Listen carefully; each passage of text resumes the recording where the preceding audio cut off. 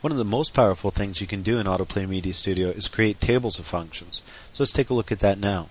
We'll go into Project, Global Functions, and look at the first way of doing this. We'll declare a function here called hello, and I'm just going to not pass any values to it, and it'll be a dialog message box saying hello.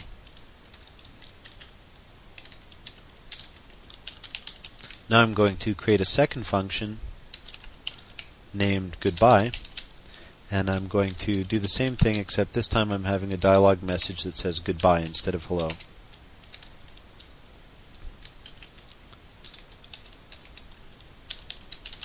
Alright, there we go. We've got our functions declared. Now let's add them to a table. We'll create a table called greeting by saying greeting equals curly braces. Now all we have to do is add our two functions. So let's say greeting hello. That's going to be where we can call it from, is the hello slot in the greeting table, equals, and then hello. So that's going to equal our function that we've declared there named hello. And then we'll say greeting goodbye equals our function goodbye. So you could name those anything you want. In this case I'm naming it something relevant so that I can recall it when I need to go use it. So we've created our functions and then we've added them to a table. Let's go ahead and call our functions. So on our page here we're going to say greeting hello, and then I'm just going to cut and paste that and change that second one so it says greeting goodbye. We'll press F5 to preview our project, and let's see what it does. Okay, we get a dialog message saying hello, and then a dialog message saying goodbye. So let's go ahead and switch this up now to the second method. As you can see, it worked. We had our table of functions and we called them one at a time and they worked perfectly well.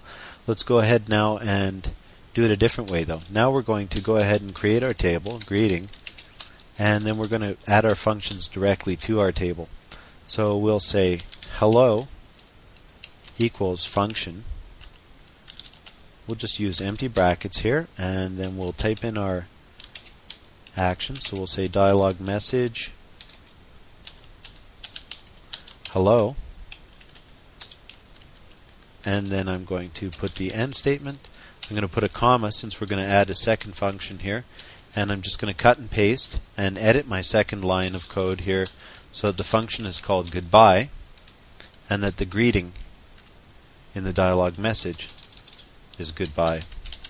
Okay, so let's take a look at what I've done here. I've created a table named greeting, and as I'm creating it I'm inserting two functions, and I've got a comma separating my functions.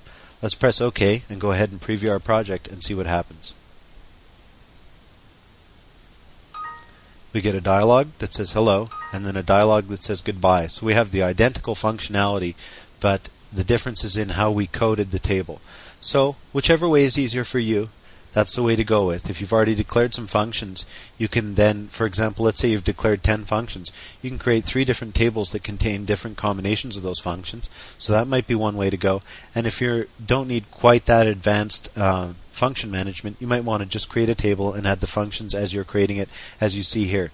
But at any rate, either way, you can create tables of functions. It's a breeze, it's super easy to do, and that's how you do it. Let's go on to the next video tutorial now.